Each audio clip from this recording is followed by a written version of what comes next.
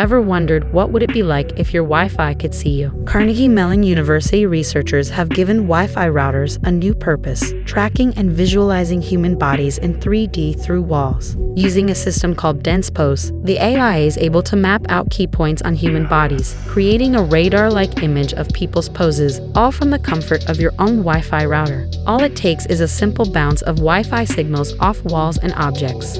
Suddenly, the AI has turned every Wi-Fi router into a camera that can work in the dark, specially tuned to track living beings. So have you